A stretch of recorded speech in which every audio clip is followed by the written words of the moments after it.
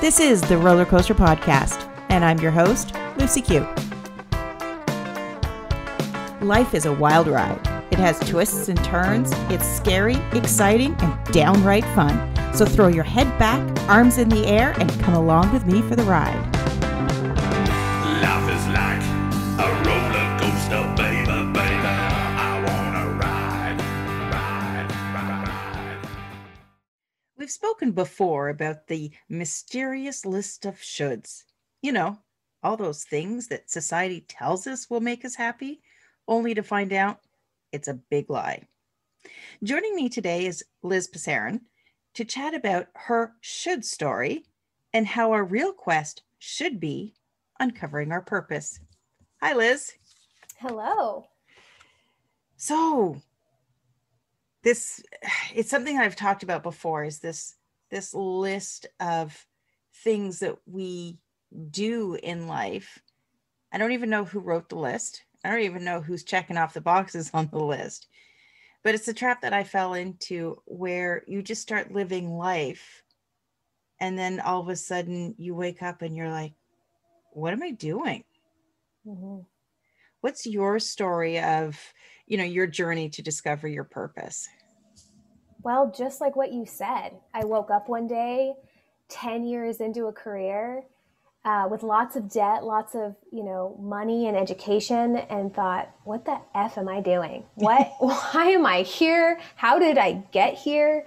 I'm actually quite miserable. And it was a very profound moment. And that's kind of the basis of it. I could go in deeper, but yeah, I woke up one day and I was literally in an office that had no windows. So it was basically a closet.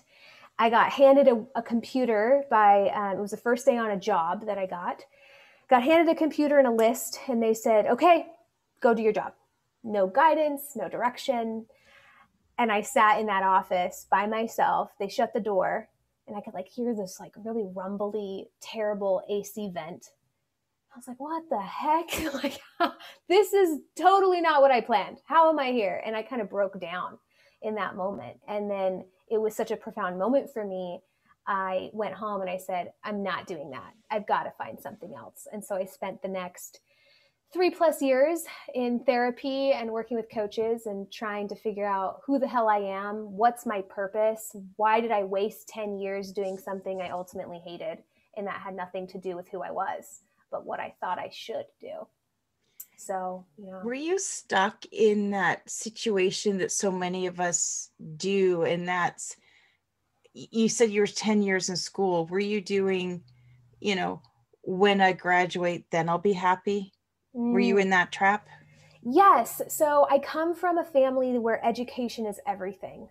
Both my parents have PhDs. My dad's a medical doctor. So there was no question that I had to go on. I couldn't just flail around. I very much so believed I had to go to school. So I went to school, but I had no clue who I was or what I wanted to do. So I just picked the best major I could at the time. And I got in that cycle where you just keep taking classes, you just keep going. Nothing really is fulfilling you, but it's kind of working because you just keep going. And I got trapped in that. And I went all the way into completing a master's degree, and I just never stopped. I just kept going, kept accumulating the school debt. And then I got pushed out and I had internships and I had these jobs, none of which fueled me, mind you. The whole entire time I was like, it's okay, the whole time. And yet I kept going. So I got really stuck in that cycle because I didn't know what else to do. And I had no clue how to get out of it.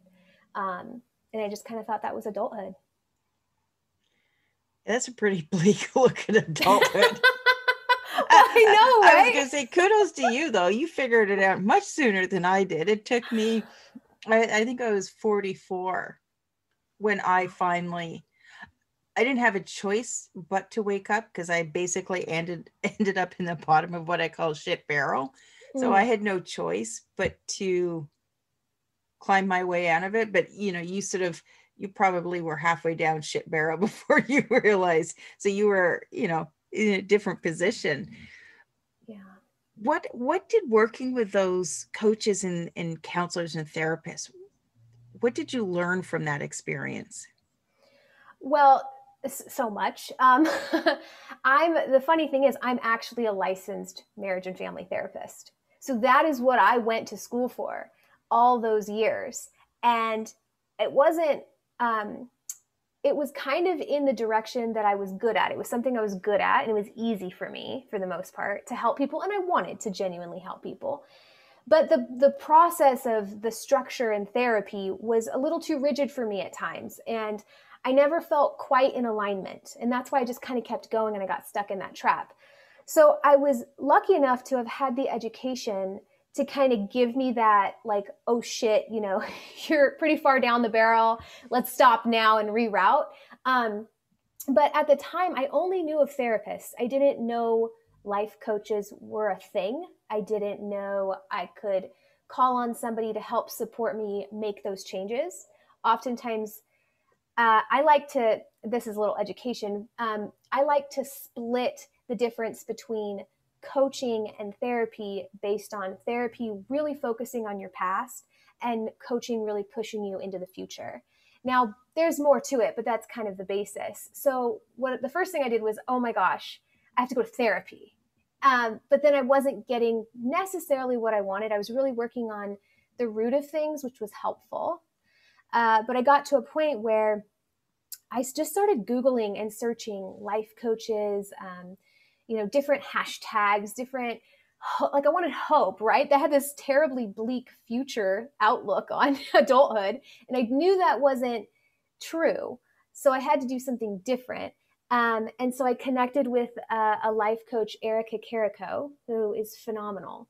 And she was the individual who really helped me do the work. And that work was ripping back all of the shoulds, all of the societal expectations, throwing them in the dumpster, lighting it on fire, and then coming back and asking myself honest questions of what I genuinely give a shit about and what do I really want my life to look like, with no shame, with no worry, with no fear around it, but just love and light and hope and happiness, which is a lot harder to do when you're actually trying to do it, because at that point I was just in such a negative headspace. So between the therapy, really working on like that root, why did I have that belief to begin with that I had to do all these things? My childhood was a big piece of it.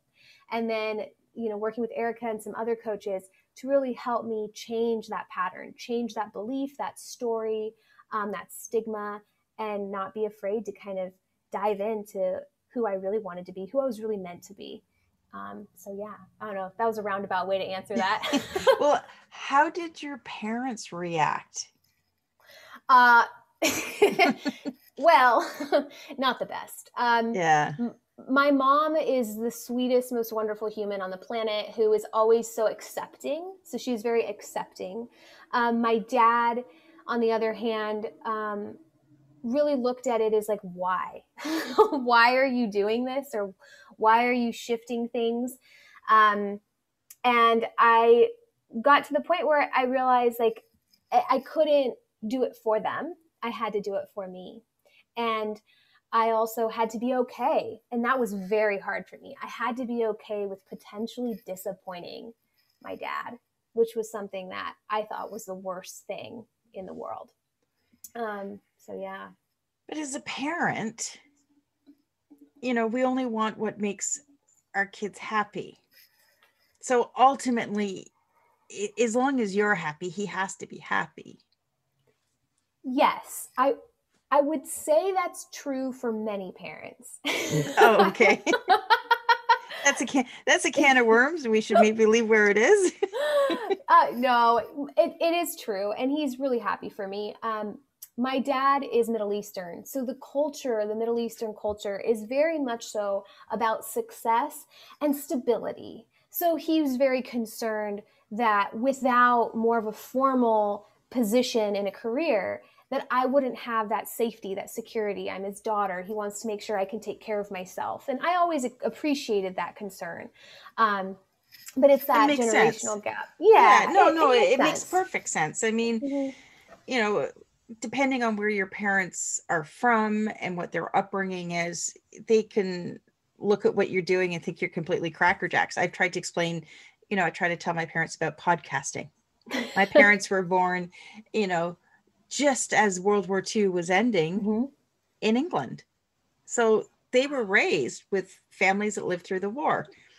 So the concept of doing anything non-traditional, they just have no clue. And it's okay. I Right. just don't talk about it. Yes, It's yes. like, And whatever. I'm the youngest of 6 kids, and there's a big age gap. So my dad was born in like 1940. So he is significantly older. And so for his time in life, like his perspective of what am I doing? You know, he's looking at Yeah. me like, what is this girl doing? I gave her a good education. I gave her, and I respect that. And I have to realize that that's just the generational difference. Yeah. And I am very grateful for all that has been given to me. Yeah, But I mean, ultimately, you've taken your education, you're just using it in a different way to help Mhm. other people live better lives. Exactly. That's what I try So, to explain. so if somebody's listening and they're sitting there, they've got that same feeling of stuck. They're not Mhm. sure. They're looking at all these lists of the shoulds that they've done, and they've ticked their boxes, and they're like, I'm not happy. What the fuck's going on? Mhm. What steps can somebody start to do to try and step towards what their purpose might be? Yeah, I think that's every client that I see is, they come to me and they're just so lost because whether they've lost themselves on the journey of life or they've ticked all those boxes off and they're still kind of sitting there.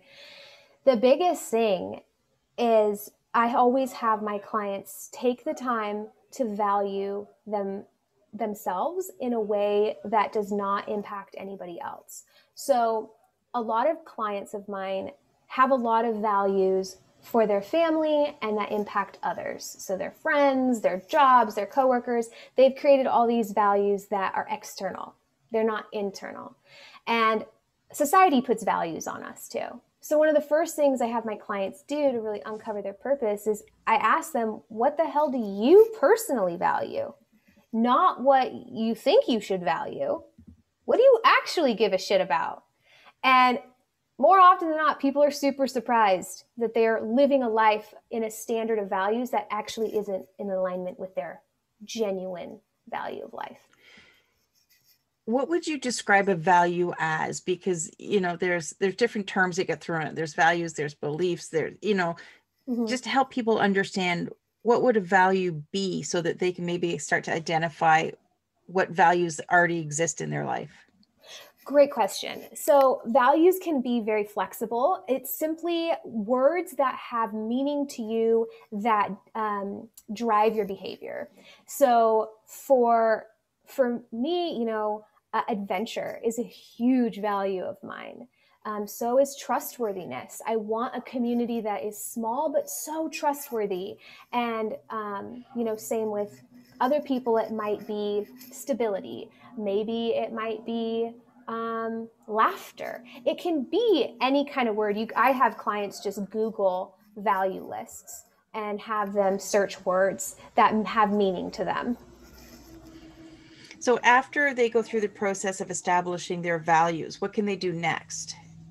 So once they really have their values, I try and get people to narrow their values down. So oftentimes I'll send them a values list. It has, 100 words on it, and I just have them highlight as many as they can.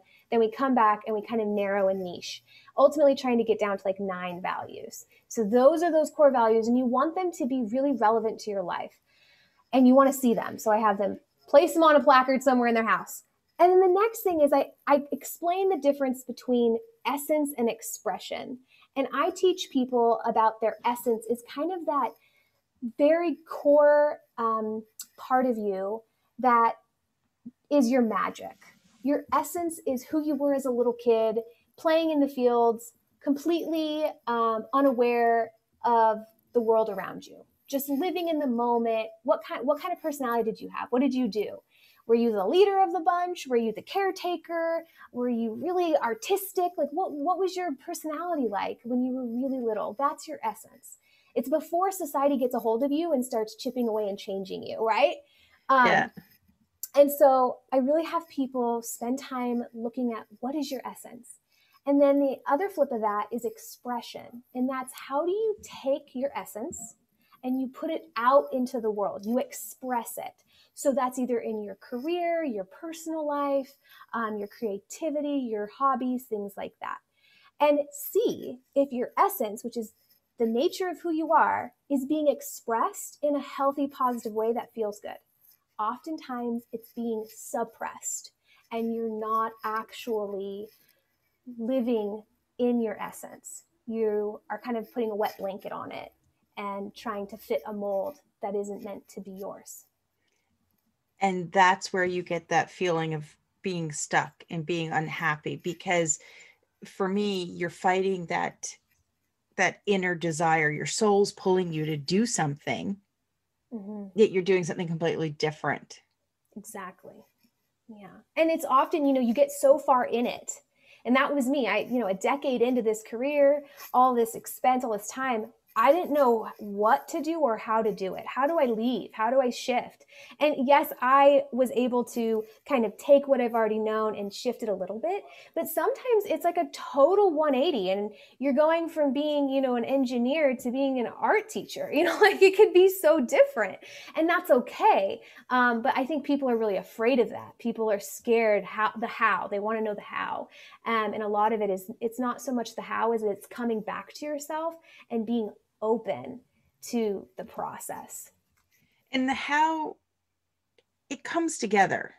Once you learn what once you tap into that essence and you look for ways that you can express it in the world, even taking one little step.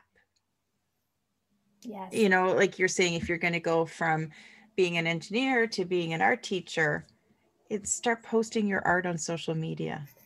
It's starting somewhere. It doesn't have to be like, oh, I've decided I want to be an artist and I'm quitting my job and selling my suits and here we go.